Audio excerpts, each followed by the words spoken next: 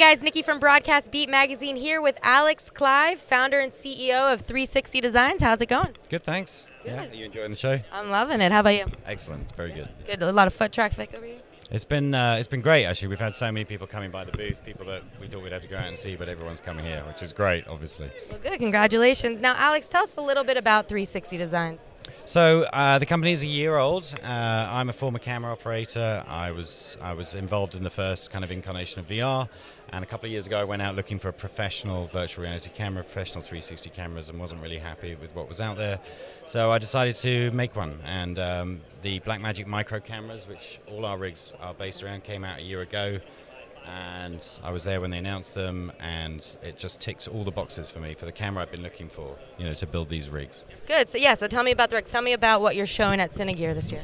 So we've got this is our Mini i3 here, and this is a camera primarily designed for live 360. So we do a lot of live 360 stuff. We did the Oscars and live 360.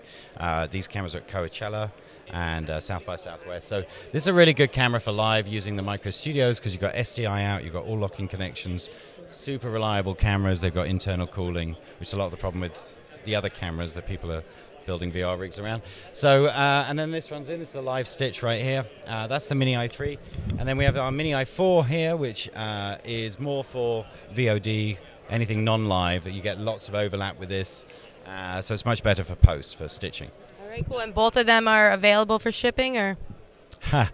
We've actually just sold out. Oh, wow. But that's in a good theory, problem. yes. Yeah, there's good problems out. But no, we're looking now at July for shipping the next production batch. And what's the price point we're looking at? This starts at 11. Well, this is 11,000.